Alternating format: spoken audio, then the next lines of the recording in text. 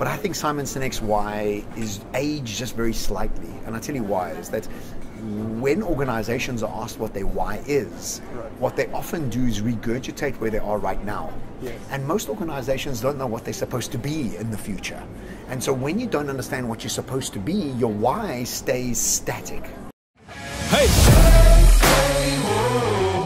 Let's go! Bet if you could give all your riches just to say the word, would you risk it? These politicians so old, can't tell if they're dead or they living. Said I'm at my prime. I think the one guy that's really changed the way I approach how I position my business is Simon Sinek, who I know you know very well, with his why you do it and not what you do. Yeah, I mean, I think he's been quite instrumental in a lot of businesses in the way he's changed their perception around what language they use and what, I know language is very important to you, and also around how they position themselves. Yeah, I think, the why was all about the purpose, right? Yes. And I think it's incredibly important still, because I think more and more through like sort of hyper transparency, consumers are wanting to attach their values to somebody else, you know what I mean? And so like a Patagonia does this so well. I mean, their value systems are so clearly defined and they're not shy about it, you know? You create such clear super fans when you have these very strong values. But I think Simon Sinek's why is aged just very slightly. And I'll tell you why, is that when organizations are asked what their why is, what they often do is regurgitate where they are right now. Yes. And most organizations don't know what they're supposed to be in the future. And so when you don't understand what you're supposed to be, your why stays static. Right. I think there must be a new circle. I think, like Simon Sinek's got the why, the how, and the what, right? I think there must be another circle in the middle that's who.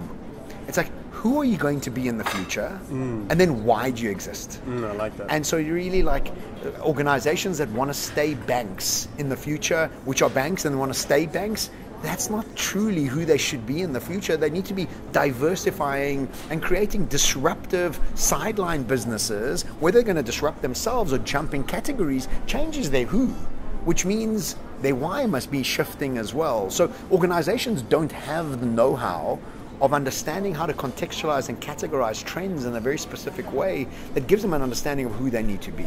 And so I worked with De Beers, and De Beers famously is known for diamonds. But if you look at the trends around what's going on with asset consumption, 20 to 30% of the human population are in mature awareness cities. Right. And these cities are underpinned by something called guilt-free consumption. And guilt-free consumption moves people away from buying houses, cars, watches, definitely diamonds. And so the who De Beers is going to be in the future is not a diamond business, but a luxury business. Yeah. Because if I'm a luxury business, then I'm able to change what I do for that market, and that market. So De Beers has got a shrinking market with a mature awareness market who are very wealthy, but just choose not to spend their money on diamonds or assets. What they are choosing to spend their money on is experiences. So now De Beers can change their who to becoming a luxury business, and that impacts their why. And so I think that we need to start looking at who we're going to be, why do we exist, how do we bring it across, and then what is it that we actually do. How often do you think businesses should address their who? Yeah, I think it's a great question. I think certain industries are just moving much quicker than other industries. I think you need to have a constant eye on what's happening so that it's a fluid process. I don't think it's a strategy session once a year. I think it's the inclusion of the fastest growing board member in America right now is the Chief Future Officer. Yeah. And so if you have that constant conversation with the Chief Future Officer, it's a constant agility process. It's a constant switching and moving, so that it's an ongoing process of being agile. I speak about it in my keynotes as the celebration of IQ and EQ must be falling away to AQ. Agility quotient, flexibility quotient, our ability to try new things, experiment on an ongoing basis keeps us future focused rather than being stuck in what we were successful before and then just keep repeating that and becoming more efficient about it. And I think the other officer, which is also growing hugely, is the Chief Experience Officer. Yes. And I think, you talk a lot about hyper-personalization, hyper-convenience, and that all ties into creating a memorable and unique experience. Yes. And when you merge those two, I think that role is only going to become even more important, along with the chief marketing, chief future, chief executive. So I think what's happening with that chief experience officer, what they're doing is prioritizing the consumer. Yeah.